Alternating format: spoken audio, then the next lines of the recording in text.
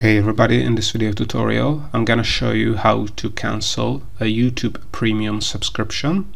Alright, so if you want to cancel your YouTube premium subscription, it's really easy to do. All you have to do is open up your YouTube account and sign in into the account where you have subscribed to YouTube Premium.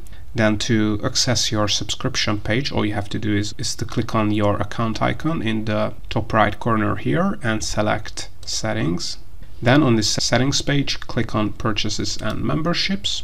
And here you can see your current subscription to YouTube Premium.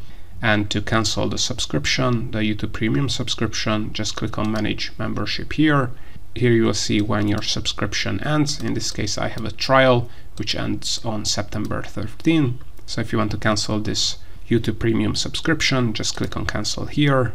And then make sure you understand what happens if you cancel your subscription. So you will lose videos you have downloaded for offline viewing, you will see ads, and so on and so forth.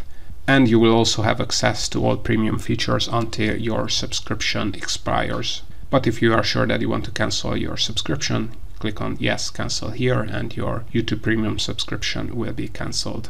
So notice I can cancel a YouTube Premium subscription.